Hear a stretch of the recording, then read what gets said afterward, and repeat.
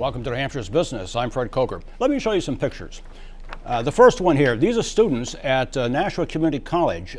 Many of them were in low-income jobs, some of them no jobs. Now they're in a boot camp. It's called a microelectronics boot camp at Nashua Community College. And they are going to here's another picture. They're basically going on their way to jobs at places like BAE Systems in microelectronics for salaries that would go from anywhere from $16 to $26 an hour.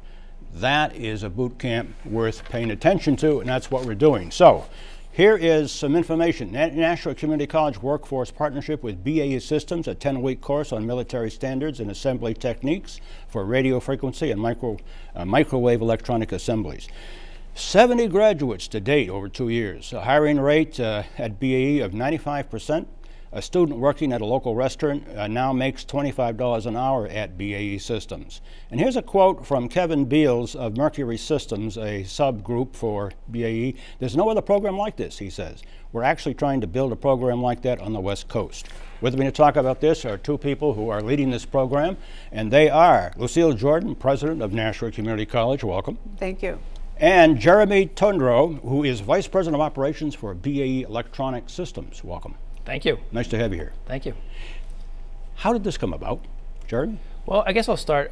So BAE Systems is in a significant growth cycle. Yep. We hired about 1,200 people last year in New Hampshire alone, and this year we're going to do about the same. Mm-hmm. And because of the types of work that we do, we need a lot of different kinds of skills, mostly in engineering and advanced manufacturing. But a lot of those skills aren't available in the community, right. And so we've got to get creative. You've got to actually teach those skills. Right, yep. right. And so that's what you're doing, Lucille?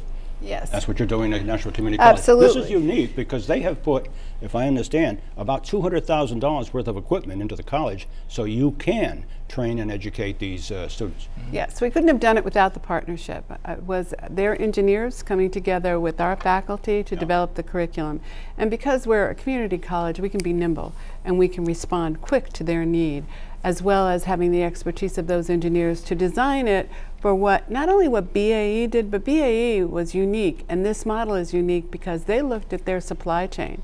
There are also students who then go to work for companies within their supply chain. So they can keep a standard as well, which I think is really important. When they come in, these aren't regular credit students, No. students for credit. These No. are students coming out of jobs like in restaurants and laundromats and some unemployed. Some unemployed. We have students from disadvantaged backgrounds. My Turn is a significant partner with us who really look to job training for those who are have a lot of challenges, mostly it's a financial challenge that they've had, and those students come in. We've had a student, he was a homeless, but he slept from sofa to sofa, from friend to friend.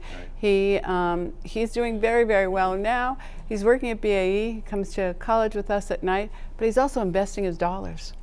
He's learned how to do that. Jeremy, another example? So one of my favorite examples of one of the success stories through this program is one of the folks who was a cashier in our cafeteria in one of our facilities actually got interested in this program, sort of went through it, was successful, and is now part of our advanced manufacturing team building microelectronics. What are they exactly doing when they're working on microelectronics at your facility? What are they doing? Sure. So microelectronics are very challenging to manufacture because they're very small. And so it creates some very unique skills that are needed to do the manufacturing.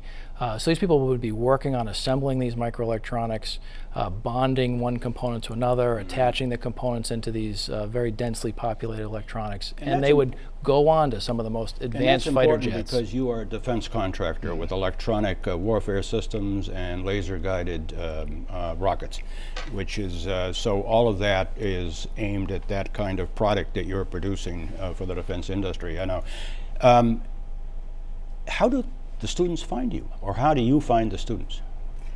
We do it actually, a great deal of it. We do get recommendations from BAE, but we have a workforce development person, John Mason, And John goes out into the community, and also now the program is so well known that they're coming to us. This class is full already, and we're getting ready for our January class. How much does it cost to go through this program, Jeremy? So it's $5,500 to go through the 10-week program. And then there is some financial aid, right? There's actually right now there is money that comes from Medallion from New Hampshire Charitable Trust. There's money that comes from My Turn. Different agencies support them, and in some cases they pay their own way. Lucille Jordan, president of Nashua Community College, and Jeremy Tondreault, who is vice president of operations for BAE Systems Electronic Systems. Thank you. Thank you. Nice to have you here. Thank you. And if you want to listen to all that again, that's pretty cool. You go to WMUR.com, up in the left-hand corner, click on menu, then click on local news, and then scroll down to New Hampshire's business.